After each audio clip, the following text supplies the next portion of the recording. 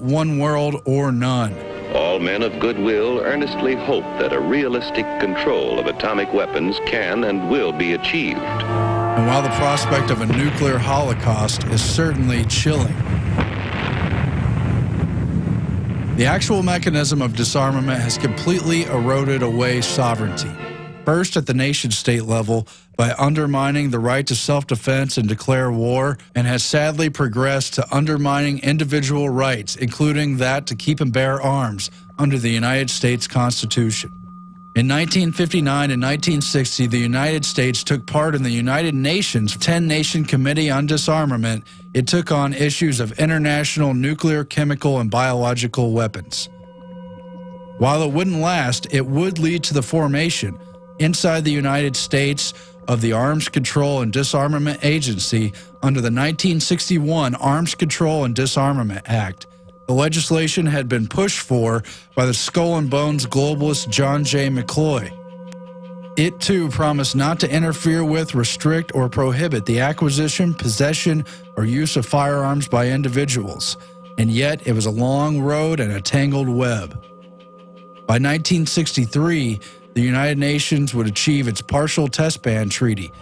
By 1968, the United States would fully enter into gun control legislation, passing the Omnibus Crime Control and Safe Streets Act, and later the Gun Control Act of 1968, modeled by Senator Dodd on Nazi Germany's gun control legislation from 1938. The United Nations would continue its disarmament track, setting up in 1969 the Conference on the Committee on Disarmament, which would later form the more permanent body, the Conference on Disarmament, set up in 1979. In 1972, it would pass a Biological Weapons Convention. As you know, the genesis of this treaty goes back a long time. For 2 decades, people have been campaigning on this issue. The United Nations was no longer content simply trying to disarm weapons of mass destruction. By the 80s and 90s, the United Nations began to take on conventional weapons. And in 1990, that included a treaty on conventional armed forces in Europe, followed by the beginnings of a register of conventional arms. Now, by 1993, Bill Clinton had passed the assault weapons ban inside the United States that would last 10 years. This clip can be extended to include up to 60 to 9 rounds. The next year, in 1995, Bill Clinton turned towards international gun control. Clinton would speak at the 50th anniversary of the United Nations, using the platform to beat the drums to go after conventional and small arms as well, telling them they should turn their swords into plowshares and hope for world peace. We must work on conventional weapons, from crime syndicates and drug cartels, each barrier to justice brought down, each sword turned into a plowshare. That same year, Clinton would urge the United Nations to begin a study on small arms on December 1995. That report would be published 2 years later and would discuss openly in the header the complete and general disarmament of small arms weaponry. From that time forward, the United Nations would pass literally dozens of treaties and agreements, many of them dealing just in Africa, but all of them dealing with small arms, conventional weapons, parts for firearms, and even ammunition. The 2001 South African Development Community Protocol would not only take on so-called illicit trade of firearms, but would begin to curtail small arms ownership as well, creating a legal basis to deal with both legal and illegal firearms in South Africa. And by 2005, there'd be an international tracing instrument set up and adopted generally at the United Nations level. From Bill Clinton in the 90s to President Calderon in Mexico in the years 2010 and 2009 to Hillary Clinton and Obama of the current administration, they have all blamed the, quote, illegal flow of weapons south as a tool to try to rein in the Second Amendment and create greater restrictions. I have never favored all-out ban on handguns. And just really brainwash people into thinking about guns in a vastly different way. Try as hard as we can to keep guns away from people who shouldn't have them.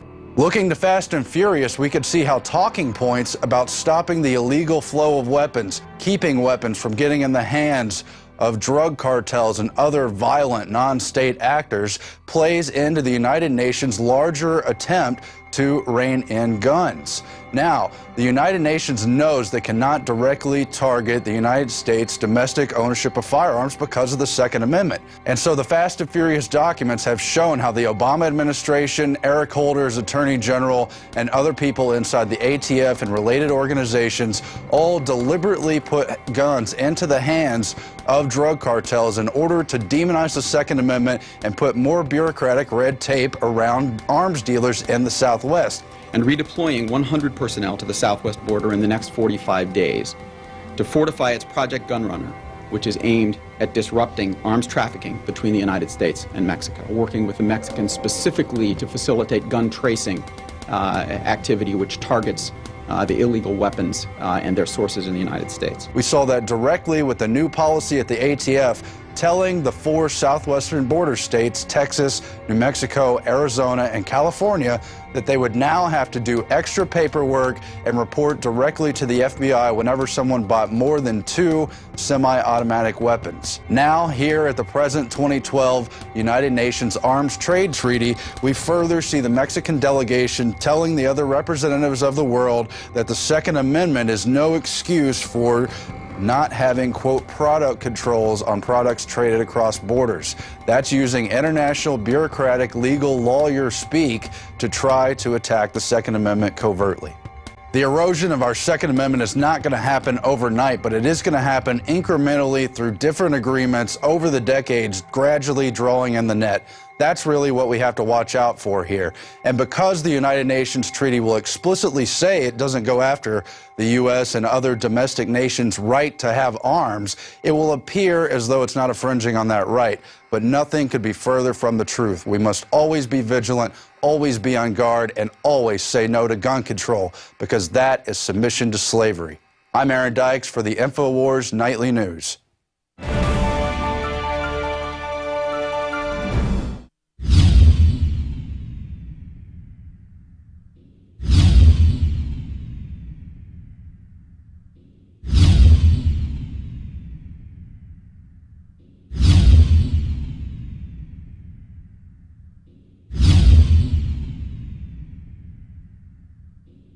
Have you been to InfoWarsShop.com lately? Express your inner patriot with these brand new InfoWars t-shirts. Say it loud with the InfoWars Bullhorn shirt, or educate the sheeple with the Bill of Rights shirt. Grope the public's mind with the TSA shirt. And with this shirt, you can let the dark side know of the Rebel Alliance's power. All available at InfoWarsShop.com. Sick of the globalist eugenicist control freaks adding poison to your water and laughing as you get sick and die? Start purifying your water with ProPure. My friends, I've done a lot of research, and the best gravity filter out there, bar none, is ProPure, and it's available discounted at InfoWars.com. Its filters are silver impregnated to prevent bacterial growth. There's no priming required. It's NSF 42 certified. Optional fluoride filters can reduce fluoride up to 95%. Easy to set up and use. Doesn't require electricity. Purify water from lakes, streams, ponds, and wells. This filter system leaves in beneficial minerals, which is key. Save money by not buying bottled water and avoid BPA that leaches from the plastic. ProPure is the best gravity-fed filter out there. It's what my family uses. InfoWars.com already has the lowest price on ProPure. But if you add the promo code WATER at checkout, you get an additional 10% off at InfoWars.com. You can also call to order 888-253-3139. And we are back. Thank you for joining us. This is the InfoWars Nightly News. Once again, I'm your host, Darren McBreen. And coming up next, we're going to take a look at an interview I had just a couple of months ago with Ed Haslam. He is the author of Dr. Mary's Monkey, How the Unsolved Murder of a Doctor, a Secret Laboratory in New Orleans, and cancer-causing monkey viruses are linked to Lee Harvey Oswald, the JFK assassination, and emerging global epidemics. Now, this was an in-studio interview that we're about to premiere for the first time right here on our program, and it sheds light on a fascinating angle of the JFK assassination that links accused patsy Lee Harvey Oswald with covert cancer research conducted by the CIA in an attempt to basically weaponize the disease and kill Fidel Castro. At least that's their excuse for the dangerous and careless program that they conducted. Now, all of this takes place behind the scenes in New Orleans in the early 1960s. There's a cast of characters that includes, well, Oswald's mistress, Judy Very Baker, co-conspirator David Ferry, who first met Oswald in the Civil Air Patrol, and Dr. Mary Sherman. She is the physician, or was the physician at the Ochsner Clinic, who was murdered in 1964 in a hidden laboratory in New Orleans. And I also want to mention an important reference video that coincides with the interview that you're about to see. Alex Jones originally interviewed Ed Haslam on the radio show, and much of what is not covered in this segment, well, it can be seen on the Alex Jones radio show interview. Just search for the title, Weaponized Cancer Viruses Exposed, and I guess you can call it part one of a two-part interview with the author. Did inoculating millions of trusted school children with polio vaccines contaminated by monkey viruses trigger an epidemic of soft tissue cancers? Now, what you're about to learn is that what happened back in the early 1960s affects our world tremendously today. An interview with Ed Haslam on the INFOWARS Nightly News. Well, the first point is the book is ultimately a cold case investigation into the murder of Dr. Mary Sherman. Yeah. And that's what my initial focus was, and I really had no intention of going into the JFK thing. I, in fact, would have preferred to stay away from it, but that's where the story leads.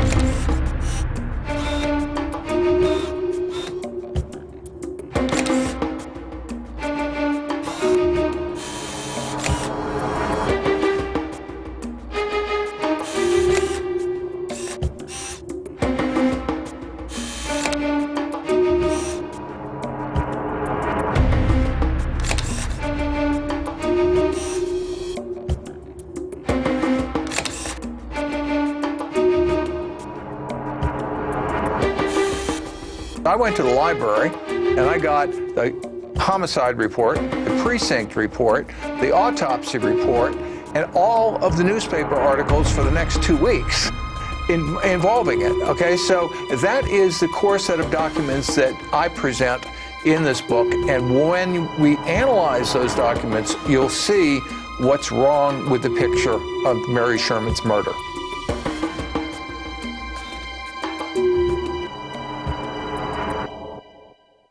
The Metropolitan Crime Commission is very interestingly connected to this because the guy that was Judy's boss in this Me and Lee book, he becomes the executive director of the Metropolitan Crime Commission. And the Metropolitan Crime Commission is a faux government, it's got an official sounding name, right? Like something out of Batman, you know? Mm-hmm. But it's actually a private organization that gives themselves some sort of stature in the community by worrying about crime. And turns out that Alton Ochsner, who is a major character in my book, he had been president of the American Cancer Society and sat on the board with CIA founder Bill Donovan. And he is the guy that orchestrates the television and radio coverage of Lee Harvey Oswald in New Orleans. I mean, Ochsner's a big player, and he's the one that brings Judy into New Orleans for this bioweapons program. And he's on the board of the Metropolitan Crime Commission. What about his connections to David Ferry? Do we have proof that, you know, Ochsner and Ferry worked together? Well, we do have Judy's statement, okay? Sure. Okay. Now, she is brought to New Orleans at the invitation of Ochsner. When she gets there, Ochsner's out of town. Mm-hmm. They send in an ex-Marine to get a hold of her because she's there early and they don't want a loose cannon around the deck, and this ex-Marine is Lee Oswald. Within 24 hours, Lee Oswald introduces her to David Ferry.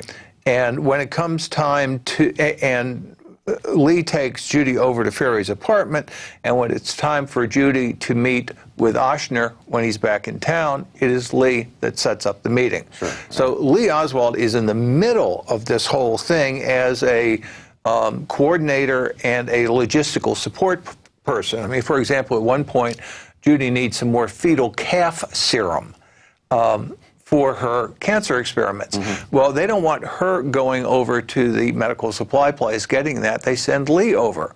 And so Lee is running equipment and supply